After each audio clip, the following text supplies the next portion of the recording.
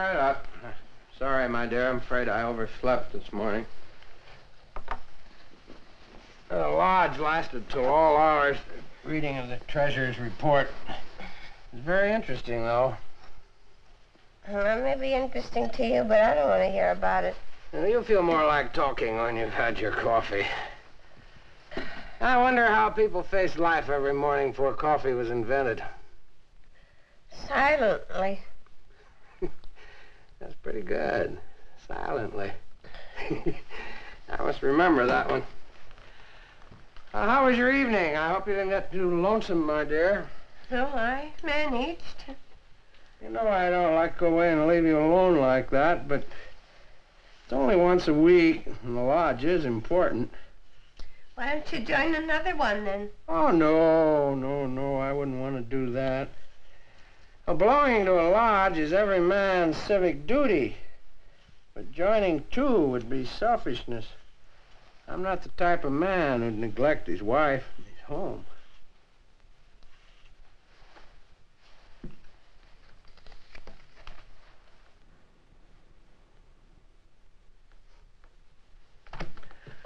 Well, what's for breakfast?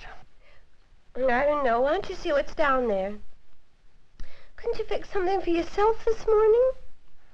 You wouldn't want me to go to the office with indigestion. Making coffee is the extent of my skill. But I don't feel well, and I really should sleep in. But you said you were going to get up early this morning, remember? There's a new movie with that actress, what's her name? You know, the one you look like. You think you're so smart. I'll bet you keep the lodge in stitches. Martha Mason, of course. I don't know why I have so much trouble remembering her name.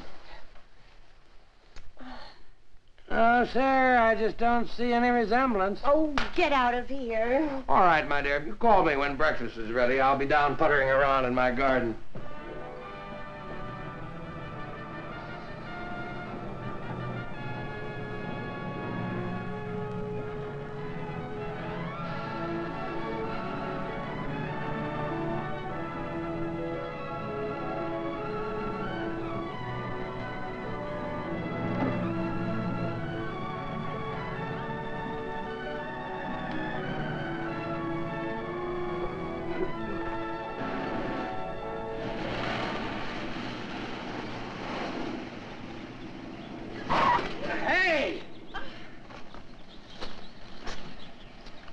You almost ran over me. Well, why don't you look where you're going? I will if you're going to drive that way.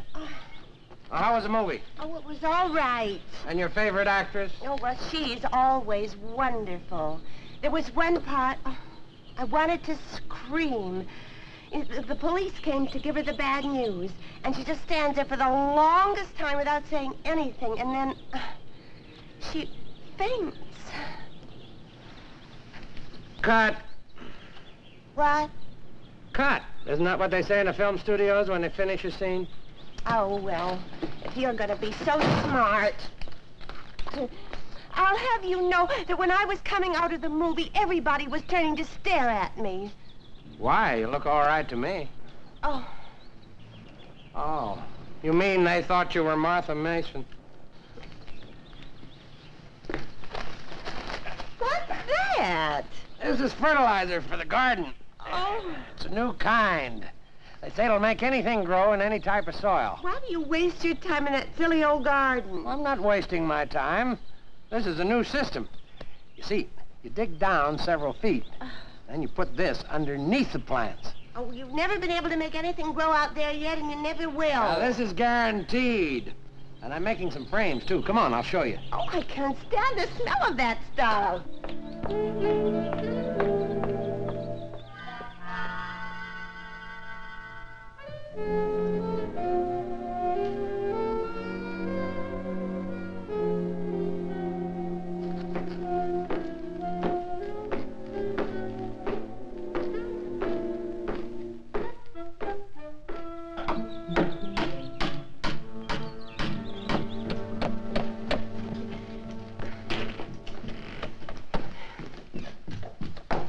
Henry!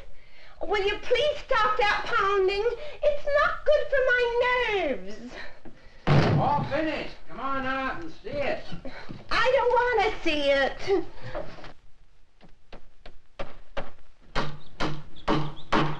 Come on out and take a look. I really got something this time. It'll only take a moment. Please come out. Oh, shut up and leave me alone. Mabel, did you hear me? Yes, I heard you. I don't want to see your silly old garden.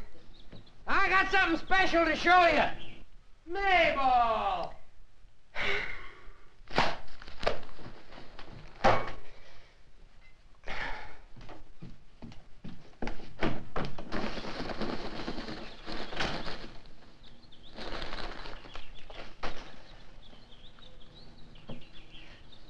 All right, I'm here. Well, what do you think of it? Well, all I can see is a hole in the ground. I built these frames. Now I can cover the plants with glass in cold weather. Well, what plants? Nothing's going to grow here. You just don't take much interest in anything I do. But you don't do anything interesting. Henry, I suppose it just never occurs to you that being married to you is pretty dull. Too late now to do much about it. Huh? We could get a divorce. No. No, Mabel, I don't approve of divorce. And you know you don't mean it. You've got a nice house, a new car, all the clothes you need. And you're much better off than you realize. I could sue for divorce, and there isn't anything you could do about it. And what would you live on? You wouldn't get any alimony, I'm afraid. You have no grounds. And my friend Judge Dubbins doesn't approve of divorce any more than I do. Well, maybe I could change his mind. After all, I know a few tricks for the witness stand. Oh, now I get it. That movie today. Martha Mason must have been on the witness stand. Well, my dear, life isn't like the movies, and I'm afraid you don't look any more like Martha Mason than I do.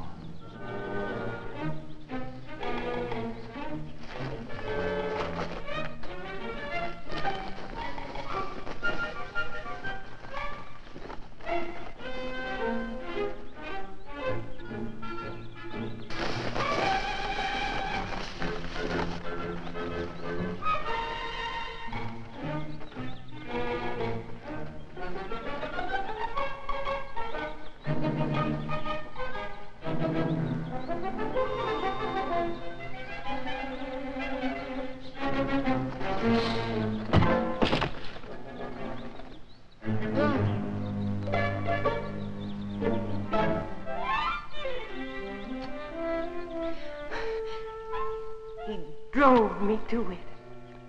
I begged him to release me, to give me my freedom. He refused. He taunted me. He was cruel, inhuman. I couldn't stand anymore. I did what any woman would have done. I killed him. And now I'm free. Free. Free. Free.